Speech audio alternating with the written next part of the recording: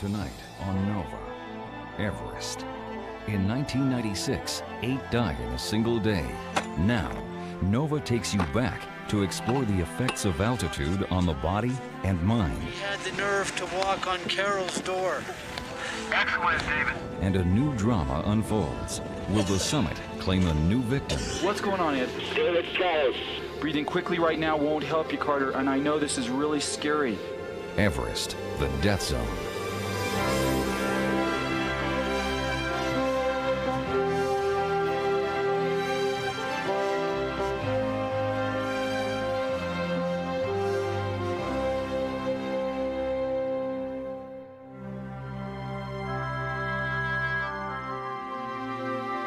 Major funding for Nova is provided by the Park Foundation, dedicated to education and quality television. This program is funded in part by Northwestern Mutual Life, which has been protecting families and businesses for generations. Have you heard from the quiet company? Northwestern Mutual Life. And by the Corporation for Public Broadcasting and viewers like you.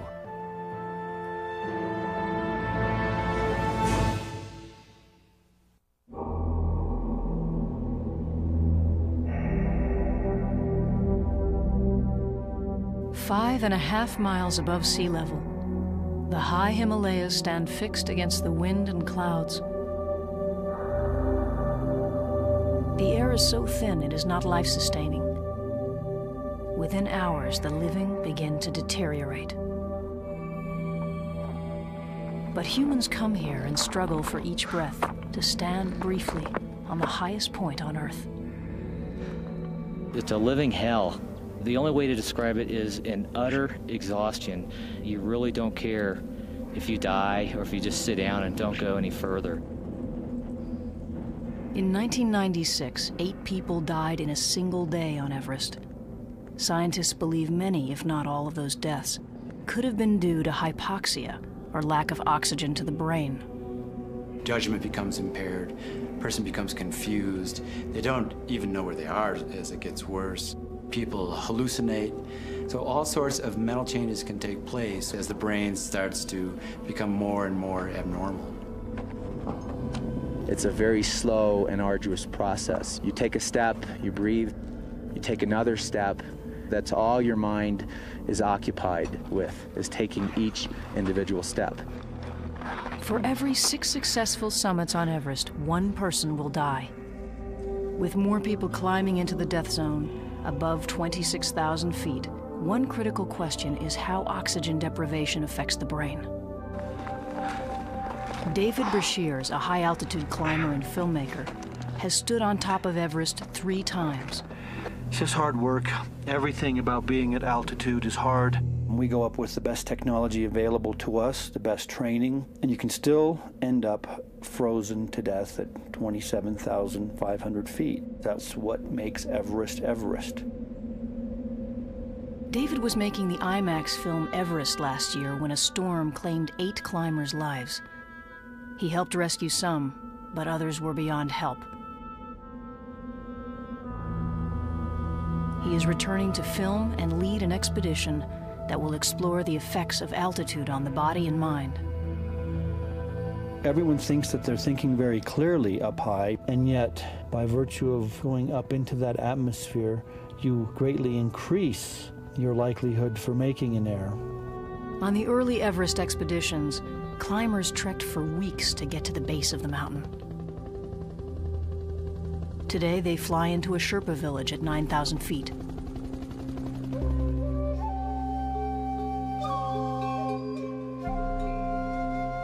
It will take 10 days to ascend the 9,000 feet in elevation to Everest Base Camp. Base Camp is a temporary city of tents housing 300 people to support 9 expeditions. The accommodations may be crude, but most teams have a satellite link to the outside world. It looks like there's about 30 people standing there. David Brashears meets up with his team members and they scope out the route up the mountain. What do you guys think about the upper part there before Camp 1? David Carter from Indiana is returning to Everest after an unsuccessful attempt in 1991. We always put ladders there, and that's the toughest part of the whole ice fall there. Ed Viesters will be guiding Carter. Considered one of today's premier high-altitude mountaineers, Ed has climbed Everest 4 times, twice without oxygen. Zangbu Sherpa climbed Everest for the 2nd time on David's last expedition. He is in charge of the large Sherpa staff that will support the team. These climbers will take part in a battery of scientific tests that will gauge their performances at altitude. Ed Viesters lives and trains in Seattle. 2 weeks before leaving for the mountain, the climbers joined him at the University of Washington for baseline tests. Dr. Brownie Shaney looks for physiological clues that determine who will perform well at altitude. One determinant is lung capacity. Is it important to have big lungs? Yes, it is, because in that regard, you can move more air, obtain more oxygen within the lungs that then the blood can pick up and deliver to the muscle tissues. When we breathe in, oxygen molecules pass through the lungs into the air sacs. Here, purple oxygen-deficient blood cells become revitalized and red with oxygen and are pumped by the heart throughout the body. Dr. Shaney measures the climbers' heart rates and ability to work. Carter is well above average. At the elite level are Ed Viesters and David Brashears. The elite high-altitude climber can trudge through the snow, break trail, climb up a cliff at their maximum capability for hours. Getting close? High on Everest, many climbers approach their maximum heart rate just gasping in the thin air. Okay. Some may collapse, unable to go on. Good job, good job. The amount of oxygen in Carter's blood is measured by Dr. Howard Donner. Carter, this little machine that goes beep next to you is an oximeter. The top number here is your saturation, which is a measurement of the amount of oxygen in your blood. 100% means that you're completely saturated, which is what we'd expect close to sea level. As you go higher, this number is going to drop. This lower number is your pulse. And you see you have a nice slow pulse at 63, which is normal for you resting. And as you go up in altitude, a normal response is to see your pulse rate go up. Carter is now given a decreased level of oxygen to simulate going to high altitude. His body strives to get more oxygen. As Carter's blood oxygen saturation falls, his breathing increases and his heart speeds up, trying to pump more blood made red with oxygen to his organs. Over time, more oxygen-carrying blood cells will be produced to carry the oxygen where it is most needed, to the muscles and brain. These physiological changes are called acclimatization, and they enable a person to survive at high altitude. You're getting a little bit higher altitude. You feeling all right? Okay. Due to this sudden exposure to high altitude, Carter's oxygen saturation plummets. He will ultimately pass out from the lack of oxygen to his brain. We've found some abnormalities previously in high-altitude climbers. Dr. Peter Hackett addresses the climbers on the effects of decreased oxygen to the brain. One of the more pressing questions in high-altitude medicine is, does climbing to extreme altitude cause brain damage? And we're going to be looking at that in a number of ways. One is by MRI scans. Some work indicates that some climbers who go to extreme altitude without oxygen do come back with slightly smaller brains. If cells of the brain actually die, the brain will get smaller. That's what happens with strokes and other things that cause brain cells to die. So we'll look at the volumes of the brain by these special scans.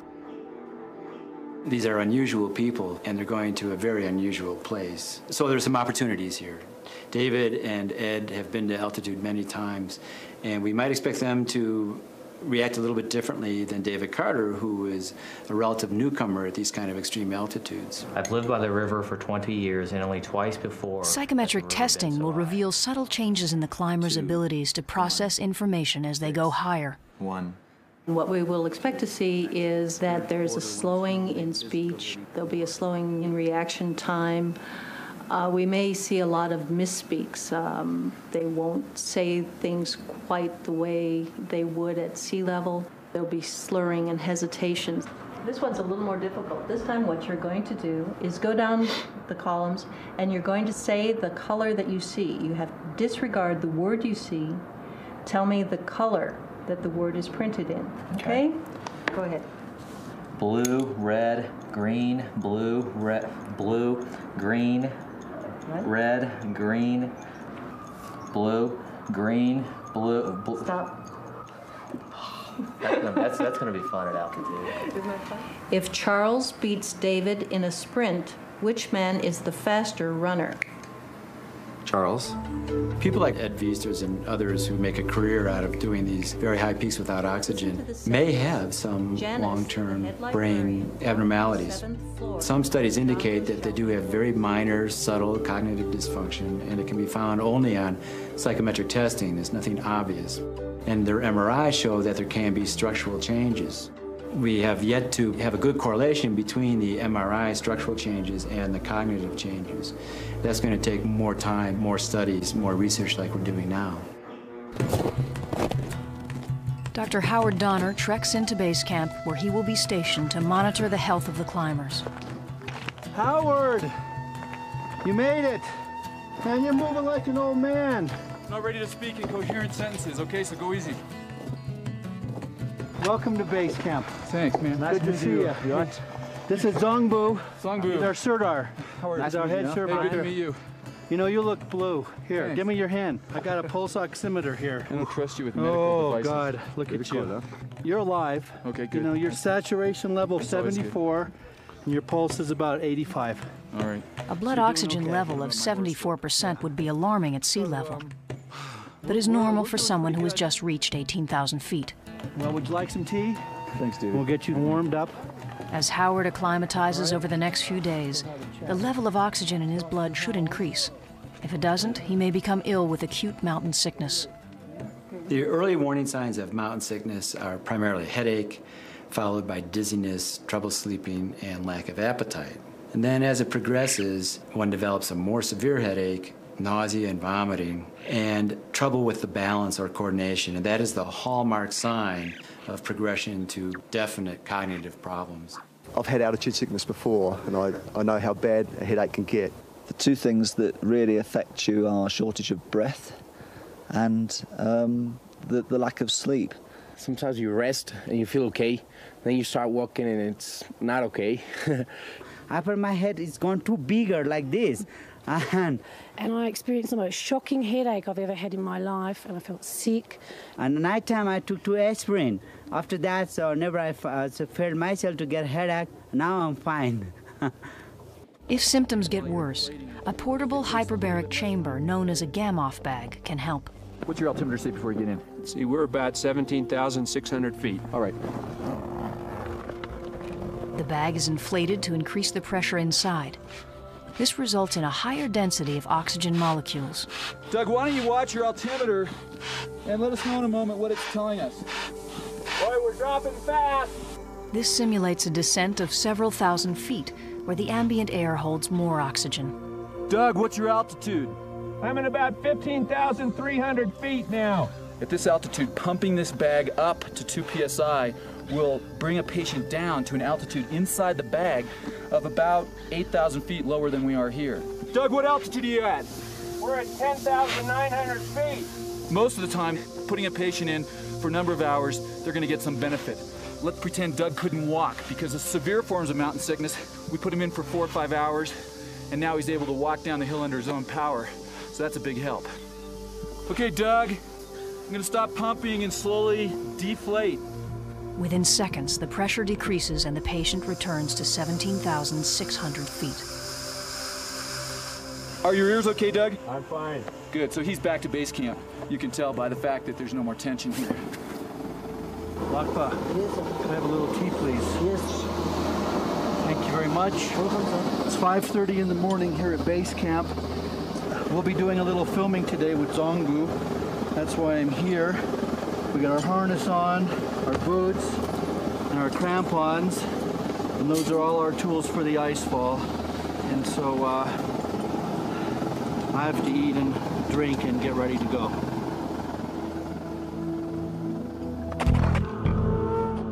The Khumbu Icefall is a steep glacier riddled with deep crevasses and huge ice blocks. It can only be traversed with the use of ladders and rope fixed and maintained by a team of Sherpas.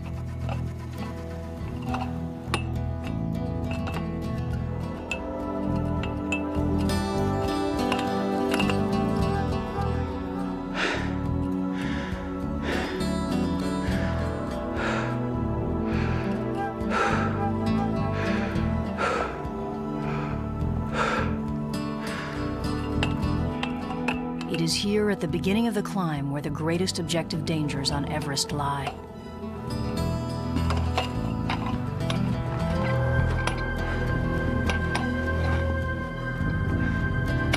On this section, 4 ladders are strapped together to help climbers scale a 100-foot wall of ice. Zangbu and David use mechanical ascenders to climb up the fixed ropes. This is called jumaring. The icefall is a jigsaw puzzle of giant blue ice puzzle pieces the size of houses, weighing some 30 tons each. Without warning, the blocks can shift, and crevasses cave in, taking climbers with them.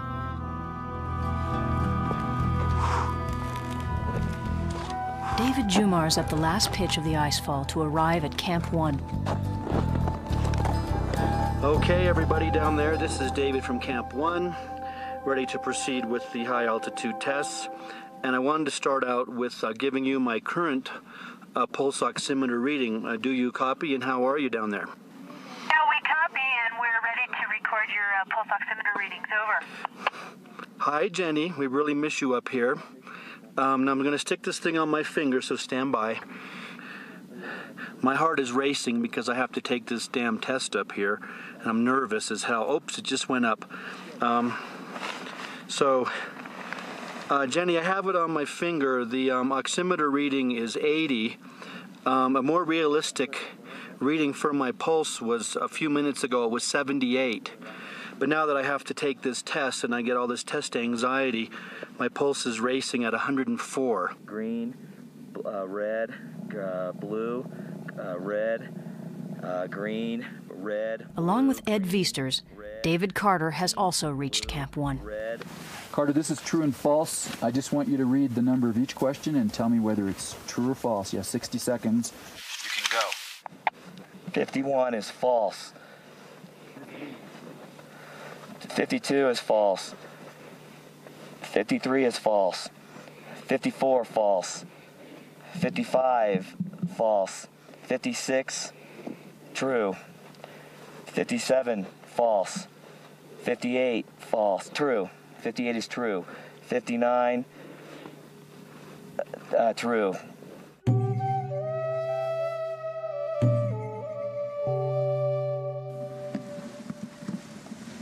Oh, hi, Ed. Hi. Have a good sleep? Yeah. Guess where we're going? Base camp. Base camp. Yeah. Yeehaw.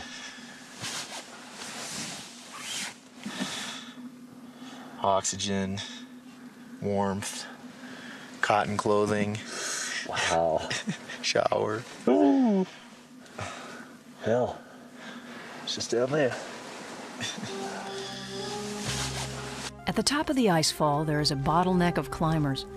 Ed Viesters puts on his pack at the back of the line. It's amazing, you know, you're on Mount Everest and you're waiting in line like this. It's only one at a time on the ropes. Ed, David, and Carter all descend back down to base camp from Camp 1. This will be the first of many trips through the icefall in their long schedule of acclimatization. It takes time for the body to adapt to higher and higher altitudes. Climbers will typically ascend to Camp 1 twice from base camp. They move up to Camp 2 and sleep there several nights before moving to Camp 3.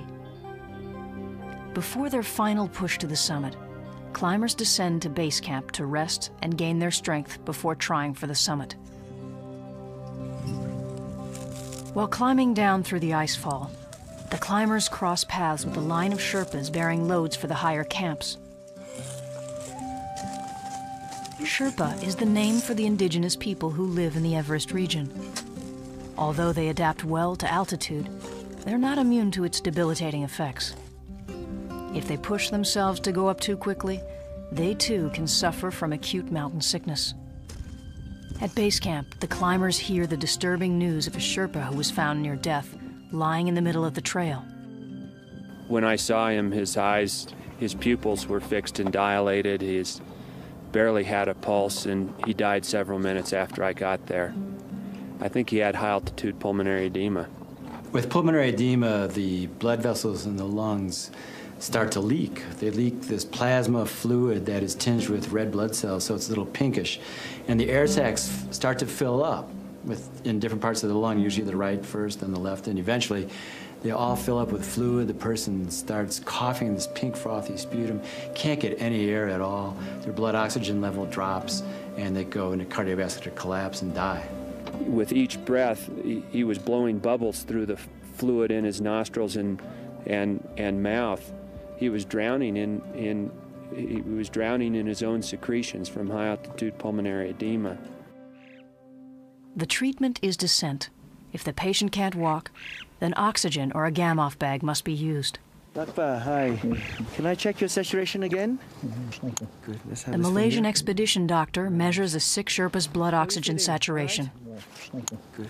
But on oxygen, he's now got a saturation of about 91%, which is considerably different to what it was yesterday. This morning at breakfast, we noticed a team carrying this sick Sherpa. This is Lagpa by our camp. And we're now at the helicopter landing zone with Dr. Sehak Koo. Sehak, what went on with Lagpa? Well, he was very ill indeed when we came across him. He was a bit confused. He was quite ashen grey.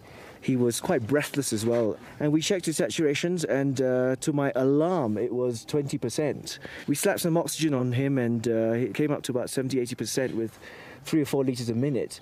And because he was able to tolerate lying flat, we decided to put him in the gam-off bag, which we did for 2 hours. And how did he respond to the gam-off? He did very well. He was comfortable in it, but the fact that he had symptoms on both sides of his lung and the fact that he was so unwell and so desperately short of oxygen, we treated him for pulmonary edema. When a helicopter arrives at base camp, it means a person is in need of immediate evacuation. And for Lakpa, a quick descent to Kathmandu will save his life. Pilots don't hesitate long here, and they breathe supplemental oxygen. If suddenly exposed to the altitude of base camp, the pilot could become desperately ill from acute mountain sickness.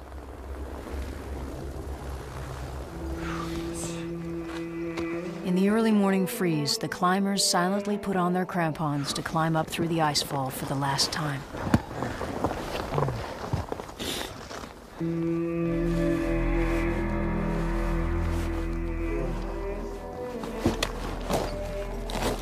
The team has been on Everest for several weeks, acclimatizing at the higher camps. Time is running out for an attempt on the summit. Carter has developed a high-altitude cough, which he knows could jeopardize his chances of completing the climb. It's a real violent cough. It comes from deep within, and you can't control it. My main concern right now is when I get higher, the cough will get worse, and I'm worried about breaking a rib or vomiting or something. A chilling reminder of how dangerous Everest can be. Human remains resurface from the depths of the moving icefall. We came upon this the other day in the glacier. It's the obvious remains of a climber spread out around this area. This is an inner boot made out of a synthetic material, making it probably 80s vintage. And there's still portions of the bony structure of the foot inside. Right here, maybe the most obviously human portion of this skeleton is the head of the femur. And over here, a tibia and a fibula still intact, still together. And this kind of stuff is spilling out all the time, and a reminder of some of the drama that goes on up in the icefall. The climbers bypass Camp 1 and enter the Western Khum on their way to Camp 2. This high glacial valley is transected by massive lateral crevasses.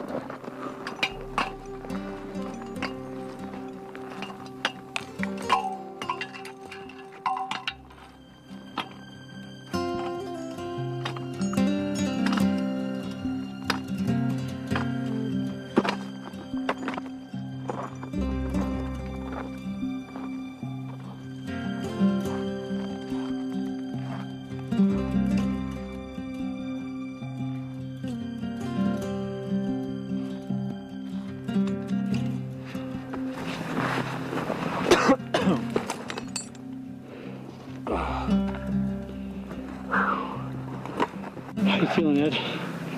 Oh, pretty good. It was a long day. It's about 12:30. I started at 5 a.m. So it's been a long day. Where'd you start from? Base camp. Don't you have something really fun to do today? No, nothing fun. Just relaxing. I thought you were going to do some testing up here. Oh yeah, we got to do some testing. That's right. What kind? Oh, mental testing, reading some lists and memorizing and stuff like that. What do you think you're going to do? I have no idea. We'll soon find out. Okay, Carter. The action of the brave cyclist kept the small boy from being hit by a 10-ton truck. The action of the brave cyclist kept a small boy from being hit by a 10-ton truck. If Daphne walks twice as fast as Margaret, and they are the only two people in a race, who is most likely to finish last? Margaret. Okay, now you know for this test, David, you're going to try and count the low tones and ignore the high tones. Ready?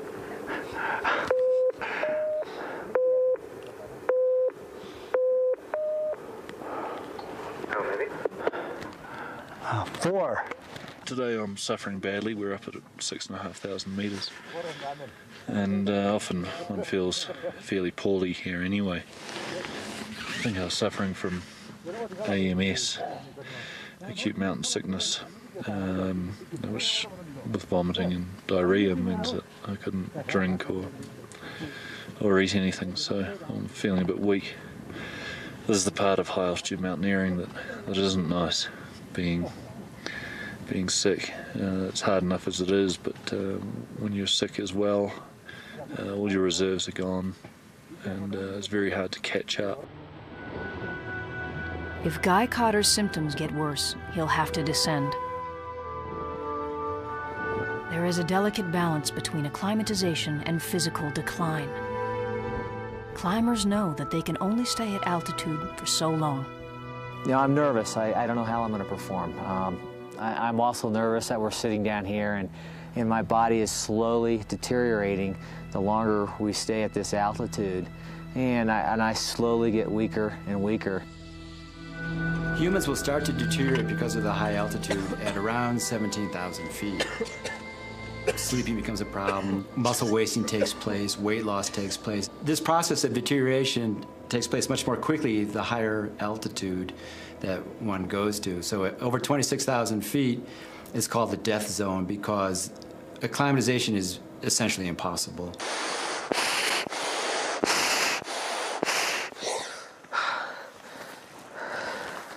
Going to camp 3 tomorrow. We're going to get up early. Around, we're going to get out of here probably about 6 o'clock. I'm on an antibiotic now. I ended up getting a pretty good head cold about 3 days ago, and yesterday I was really feeling pretty bad when I came into camp too. I was dehydrated and basically just weak from the cold. But the antibiotics have been kicking in, and I'm feeling pretty good today, and looking forward to going tomorrow. In the morning, they march to the top of the western Khum, where they begin the arduous ascent of the Lhotse face.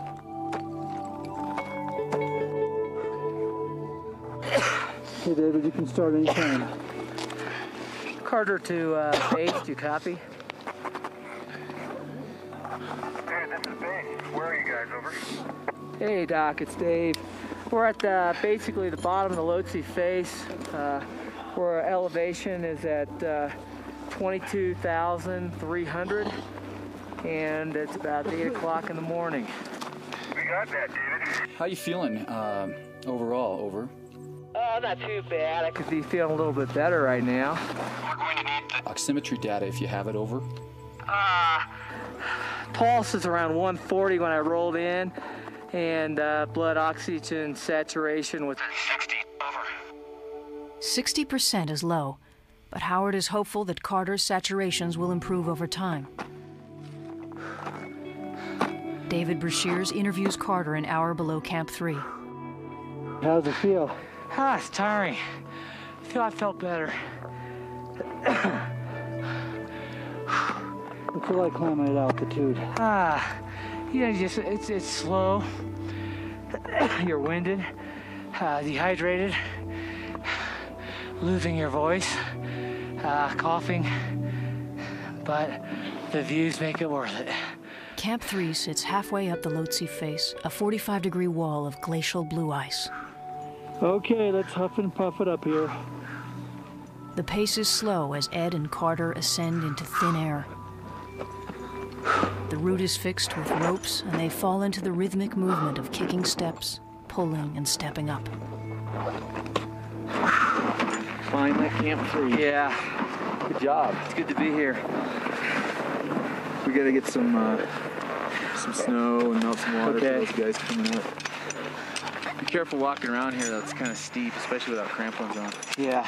Many climbers have died here, slipping off the face from one poorly placed step. Don't you think this is a little absurd? I'm sitting on this little ledge out here in front of my tent at 24,000 feet. I'm ready. The video camera captured the bank robbers' daring daylight robbery of the First Avenue Bank. The video camera captured the daring bank robbers' robbery of the First National Bank. The action of the brave cyclist kept the small boy from being hit by the 10-ton truck. The action of the brave cyclist helped save the boy. Let's see, I know I have to say all I know. Prevent the boy being hit by the 10-ton truck. Oh, shit. It's just hard work. Everything about being at altitude is hard. I can't show you that there's no oxygen molecules in the air here.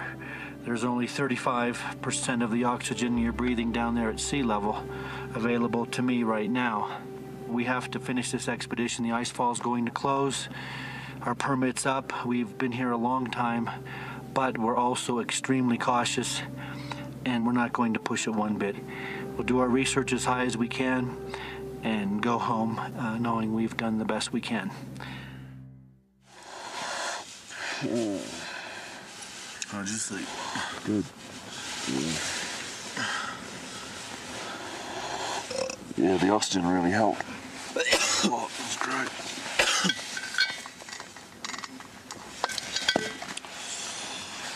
Oh, yeah.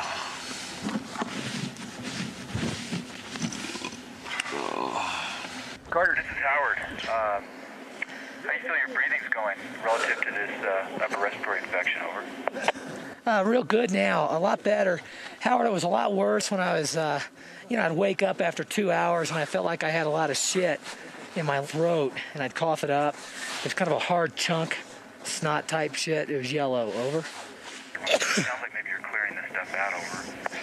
Yeah, after a few hot drinks and getting off O's and breathing through my nose, I feel a lot better.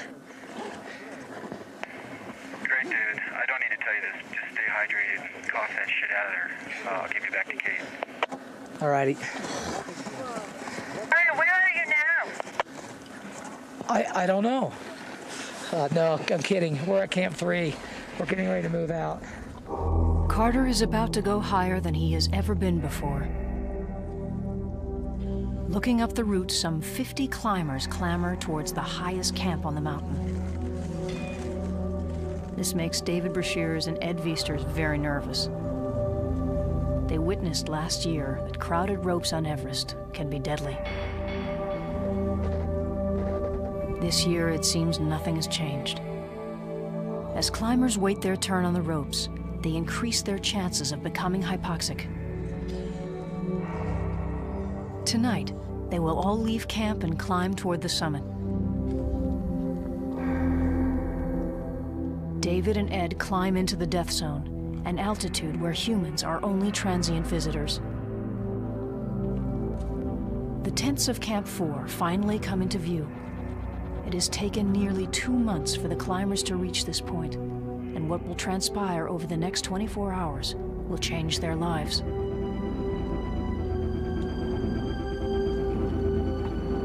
Oxygen bottles from expeditions years ago litter this wind-scoured place.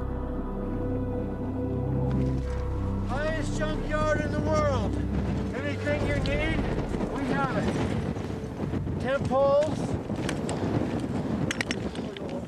spare oxygen,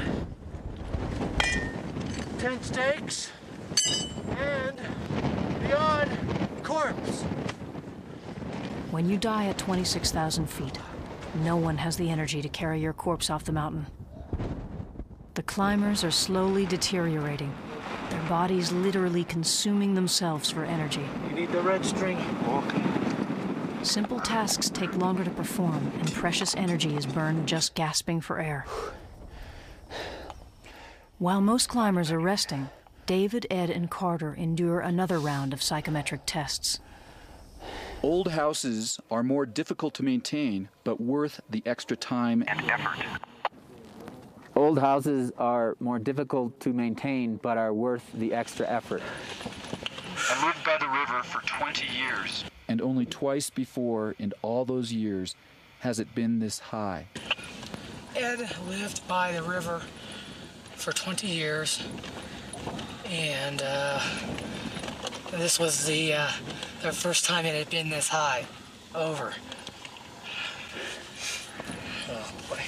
The wildflowers bloomed in profusion in the high meadows in August. The wildflowers bloomed in profusion in the high meadows in August.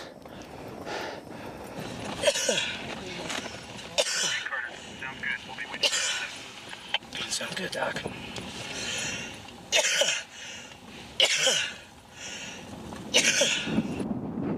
David radios Ed, who is in a nearby tent. The scene feels all too familiar. Ed? I just tuned in. What's going on? I'm having serious doubts about going up today.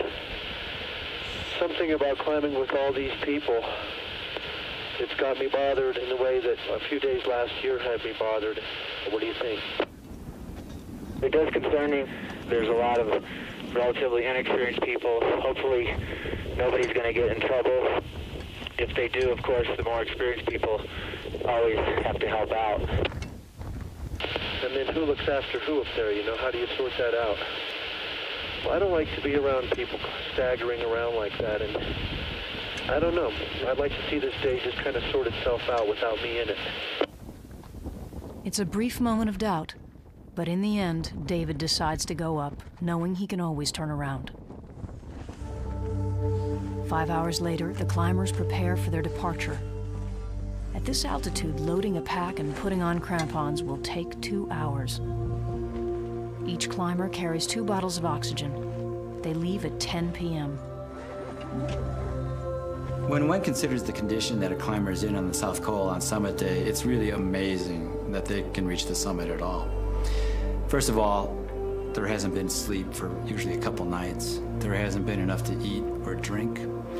Even if they've been on oxygen, it's still been very uncomfortable to breathe. The mucous membranes are all dried out. There's always a sore throat.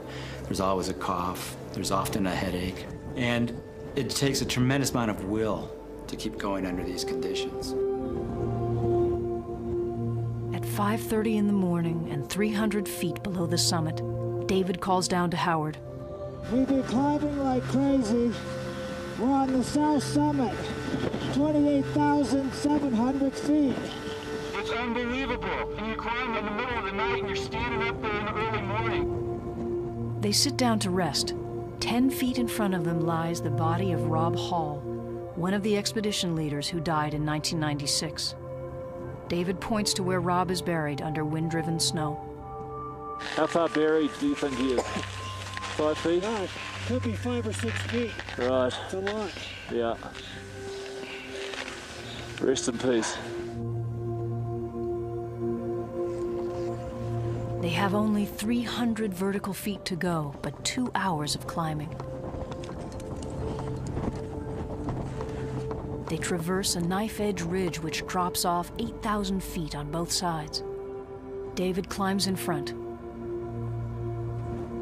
They reach the Hillary Step, a 40-foot wall of exposed rock. This is the most technical terrain on the summit day. Climbers maneuver up the cracks and over the rocky outcrop while clipped into the fixed ropes. Carter hoists himself up. Only one climber can ascend at a time. This is where bottlenecks occur.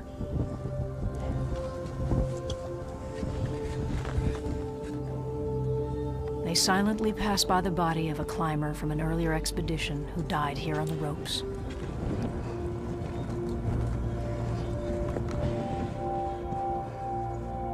The breathing becomes unbelievably difficult. You feel like you're one huge lung. The heart rate at rest becomes higher and higher. The maximum heart rate becomes lower and lower. And as you go higher, those two get closer and closer together. And of course, when your resting heart rate equals your maximum heart rate, all you can do is rest. You can't do any more physical work. They've climbed for 9 hours. Zangbu raises the Tibetan flag on the summit. David is sitting on the top. Ed is taking the last steps up with Carter just behind. Base camp. This is David. Do you read me? David, we read you loud and clear. Where are you? Over. Howard, I'm on top of the world. We made it. I'm on the summit of Mount Everest, 29,028 feet. I'm here with David Carter, Ed Beasters. I can see everywhere. It's just so beautiful. I'm not going to be able to stay here very long. David Brashears has reached the summit of Mount Everest for the 4th time. Ed Viesters has now become the first non-Sherpa to climb Everest 5 times in return. Rob Hall's 5th summit last year was tragically his last. Carter has lost his voice and will be unable to take the world's highest psychometric tests. Mike walked around the block 3 times before he had the nerve to knock on Carol's door. Mike walked around the block 3 times before he had the nerve to walk on Carol's door. Excellent, David. Do you have any oximetry on the summit? I'm at 78, sitting on top of Everest. At 78, David's blood oxygen saturation is good for a climber breathing supplemental oxygen. Climbers consume bottled oxygen in a flow of 2 liters per minute on the summit day. With his mask off for a few minutes, David's respiratory rate increases significantly. David, what's it like climbing back in the same area that you were in last year? Over. All the bodies that were there last year were covered, but unfortunately, we did toss one body right on the fixed ropes. It only makes me question my sanity and why I climbed this mountain again, because it is dangerous and cold. Ed takes his final psychometric test on Everest. A man who was an engineer came to the store where Alice worked to buy pastries. Who bought pastries?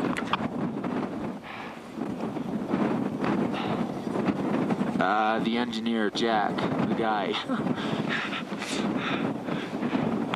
Where was Alice? In the store. Ed, I know you want to get moving again. Let us know how you're doing. How you feeling? Over. I feel fine. It's getting kind of cold. It's just right. The descent is quite arduous. You're physically spent. You have to think about what you're doing. You can't just stagger and slug your way down. A lot of accidents in mountaineering occur on the descent, and it's because people get to the summit and they're totally let down their guard and they've used all of their energy just to get to the top. It takes 5 hours to climb down to Camp 4. In the safety of his tent, David reveals to Howard that he had a difficult climb to the summit. Howard, this is South Cole. Hey, David, this is Howard. Go ahead. This morning I drank about a quart of Kool-Aid. Then I stopped and I threw up about 6 times. I thought I would have to come down, but I didn't want to leave the team behind because it was just, I kept thinking I'd feel better. I had the worst trip down in the South Summit I've ever had. Over. I got that, David. How's everybody doing? Over. We gotta get these guys out of here. He's a little sick. David Carter's condition has worsened. Despite his own illness, David Brashears picks up the camera to shoot Ed taking care of Carter. Tell me what's up. He's at 93 and 133, so your pulse ox is really good. Your throat feels real constricted? Yes. Okay. He's on 4-liter flow. David started having problems coming down on the South Summit. Couldn't catch his breath. So we called the doc at base camp, told him what was going on, and he doesn't know whether it's something like pulmonary edema or possibly the fact that David was having some lung infection earlier on that he's been fighting, and whether the altitude just exacerbated that. So I think the best option, if he can handle it, is to get him down to Camp 2. The lower we get him, the better. What about oxygen at Camp 2? Yeah, there's a bottle. They have just climbed to 29,028 feet, the summit of Everest, an exhausting accomplishment. Now they will try to descend 5,000 more feet to get Carter to a safer altitude. Hey, David. Good luck, man. Sorry you had to get sick like this. David Brashear stays at Camp 4 to rest as Ed accompanies Carter. He would go 10 or 20 feet, and then we'd stop for 5 minutes. Take your time. You know, he'd have to catch his breath, he'd have to take his mask off, he was overheating, desperately trying to gain control of his breathing. I thought we could get to Camp 2, but as it turned out, it took us a long time. It took 4.5 hours to get down to Camp 3. So it was about 7 p.m. then, and we got into the tent, and that's when it started to get a little hairy. After hours of labored breathing, Carter gains enough strength to get on the radio.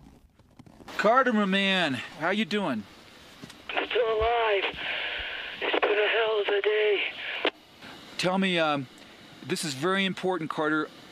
I need to get a feeling for whether you feel like your lungs are full of fluid, do you feel like it's difficult to get air, you feel really short of breath, or do you feel more like it's wheezy in your upper airway, like you have asthma? Over. I really don't feel like I have anything in my lungs. It feels like my throat is closed up on me. Or I have asthma, something like that. Last night, I coughed up a lot of green, hard chunks. A couple of them had blood over. Carter seems to be improving. But 2 hours later, a desperate call from Ed. I need help. Please can't get us. What's going on, Ed? David's trying, like his throat's obstructed. Ed, I'm going to keep talking. You don't have to respond. See if you can do a Heimlich and get him to expel whatever's obstructing. Over.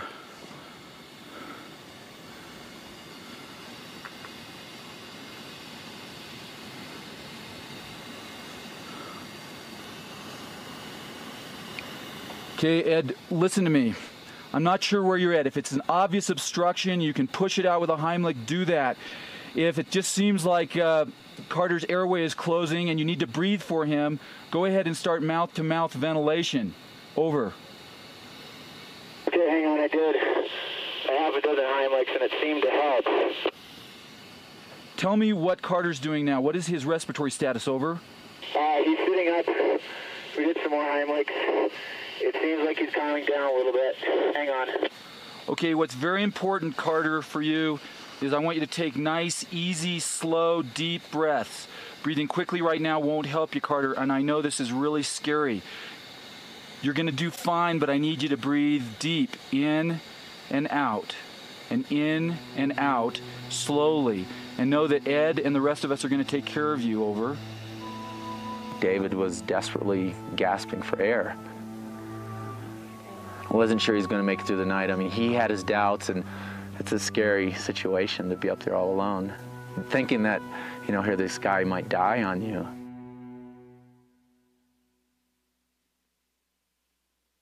There we go. Looks like we have a record level. That light came on. That's plugged in. Okay, David, what's going on?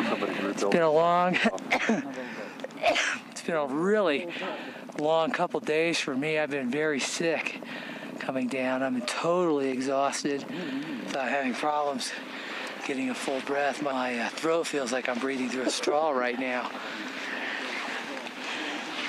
This is God's gift up here. That was the first time in my life when I literally thought I was going to die. I still, to this point, have not even thought of summiting. I just want to get down the mountain. Choking to death at 23,000 feet. The first thing that went through my mind was how isolated I am, and I'm not going to be rushed to a hospital and revived. I knew that when I was choking, there's just two people there. It was myself and Ed, and it was frightening. I don't want to die. I don't want to die in the mountains. I don't want to die young. But since I've survived it, it's a big part of my life now.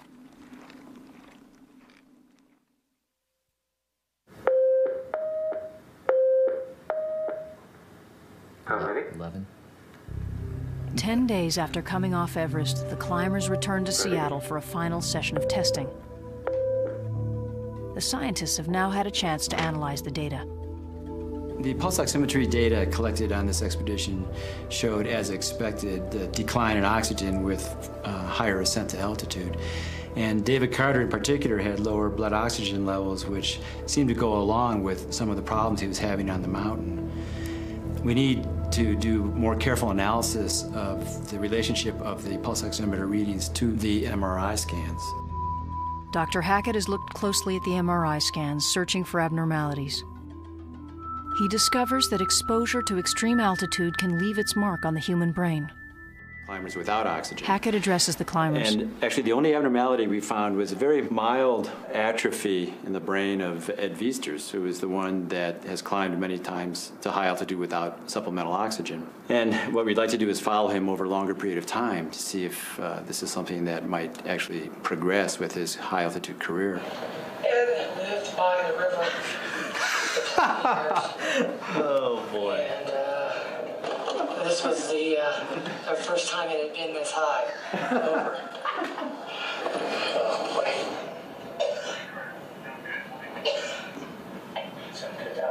Oh. Man. You were feeling bad there.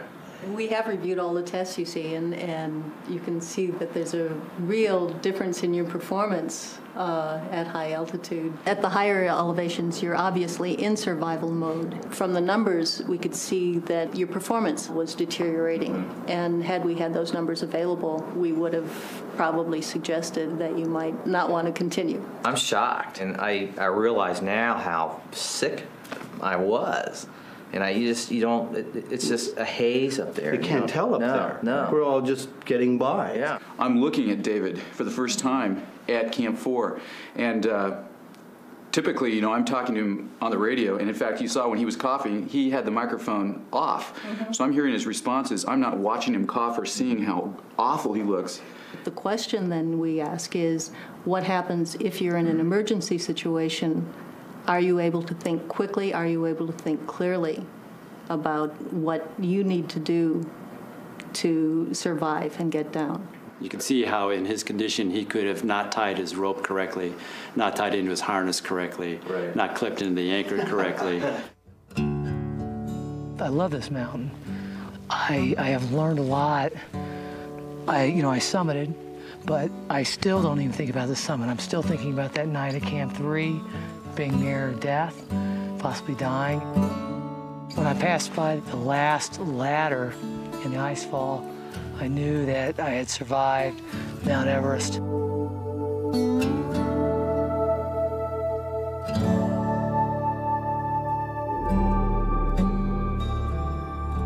David, we're curious, now that you've been to the top, you think this was your last trip up this mountain? Over? Well, it's the hardest day I've ever had on the mountain. And I have no intention of ever going to the top of Everest again. I need lots of people to prevent me from changing my mind.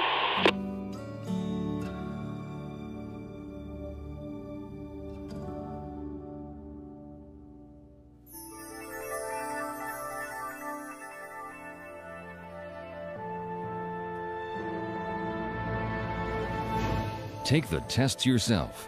See the 360 views from the top. Return to Everest and experience everything but the extreme altitude. Start climbing at www.pbs.org.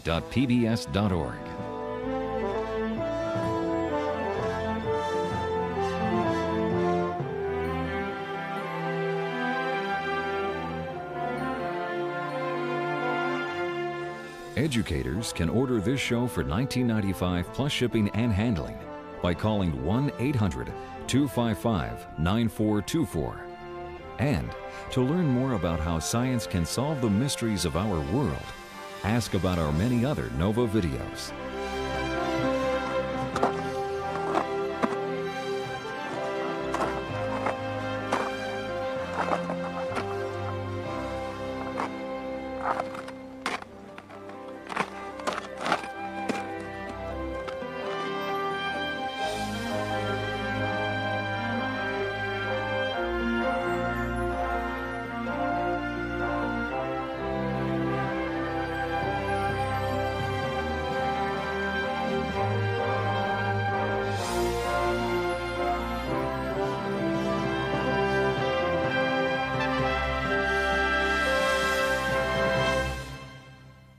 Nova is a production of WGBH Boston.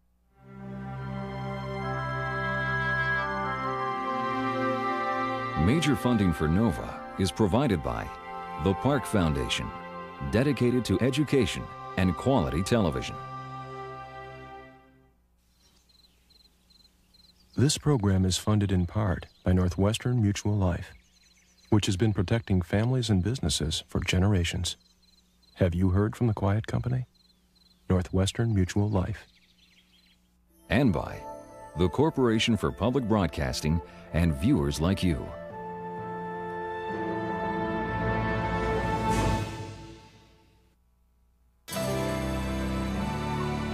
This is PBS.